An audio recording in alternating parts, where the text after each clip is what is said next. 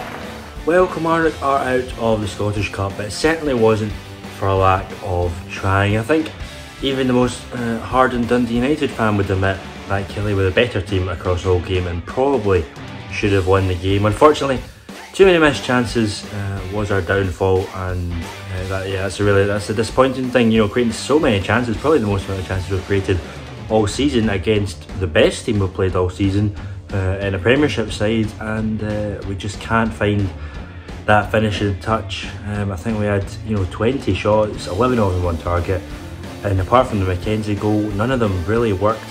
The goalkeeper, every shot was straight at Benjamin Siegrist, and of course we had two cleared off the line, but yeah, it just wasn't to be, unfortunately. But I think the performance more than anything, spoke volumes about what Derek McInnes is trying to do, and if we can recreate that in every championship game this season, I have no doubts that we will win this league and we will get promoted back to the Premiership. But that's the tough part. We have to recreate what we saw today across all the games this season against championship opposition, starting with a very tough game next week at home against Inverness.